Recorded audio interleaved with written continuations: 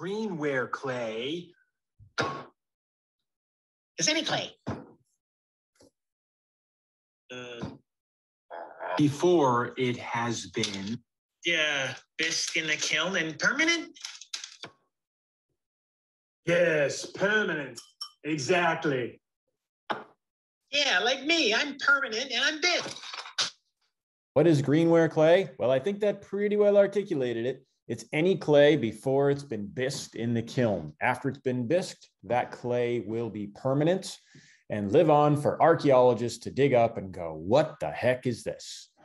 So with Greenware clay, there are several stages: wet, leather hard, and bone dry. And we're going to talk about the tactile qualities, the flexibility of the clay and how you can connect pieces of clay to each other, recycling, and of course, shrinkage.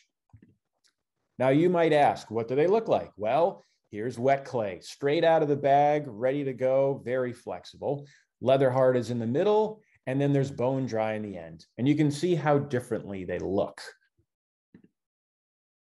So you might ask, what does tactile mean? What is that? What is tactile? Tactile is not how does the clay feel, because clay does not have feelings. What it is about is how the clay feels as you're handling it. When the clay is wet, it's right out of the bag. It's wet, it's mushy, it's a little bit sticky maybe.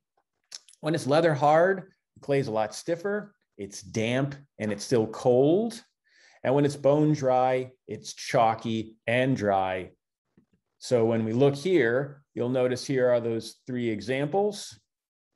When I press my thumb into the wet clay, it will leave a fingerprint and it will really dent in. When you do with a leather hard, not so much. The clay doesn't have a lot of give to it. And if you try it with bone dry, it's just gonna break.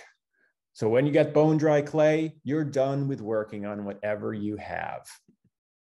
Where do all the Greenware scraps go? You're gonna notice a bucket over near the vent switch.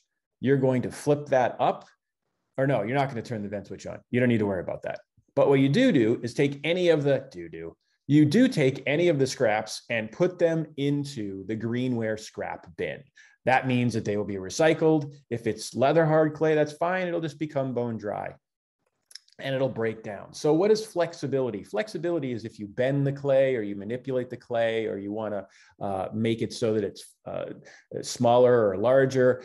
The best time to do any of the flexibility tests is when the clay is wet. That's when you can build your forms. But as we know, when wet clay is really wet, it tends to droop, it tends to sag. So we need to let it dry into leather hard. There are a lot of different leather hard stages, but we're just going to say there's leather hard.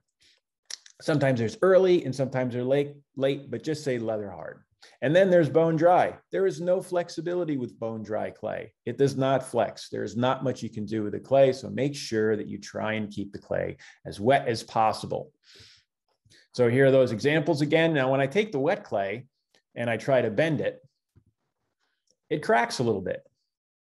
See, cracks right there. Cracks are bad. So we can smooth those out when it's wet. The next one over, leather hard. If I try to bend that, it's going to break. It's going to crack. Can I fix it? Yes, but I'll talk about that later. And then, of course, bone dry. I can't really do anything to it. There is no bending it, but I can make it into a nice upside down U shape. So the next stage is clay connecting. So this is when you can take different pieces of clay and different stages of Greenware and attach them to each other.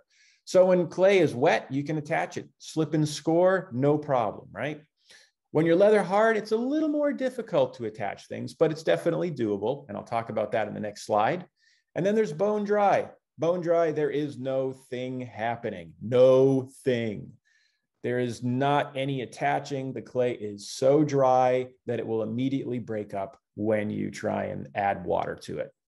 So here's some examples. So again, the wet clay and the leather hard clay, you can connect wet clay to leather hard clay or leather hard clay to leather hard clay.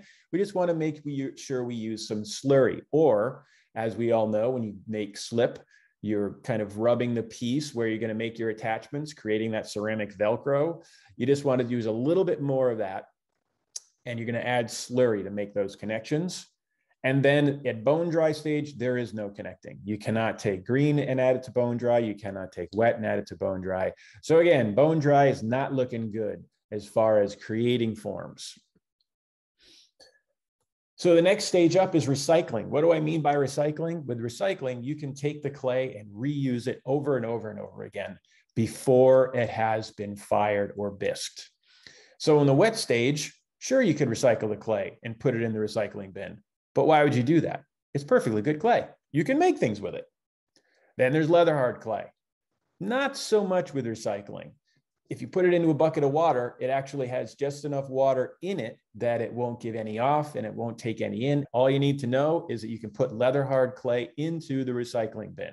The best time to recycle clay is when it's bone dry.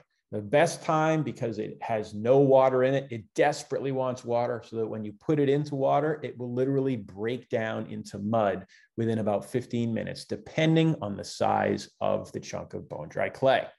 We've got shrinkage. As the clay dehydrates, as the water comes out of it, your work is going to shrink. It shrinks in all about 10 to 12% for earthenware clay, which isn't too bad. It's not going to be tremendously noticeable, but it'll shrink even a little more once we bisque the clay. And that's the next stage we're going to talk about. So that is all the things that you need to know about Greenware clay.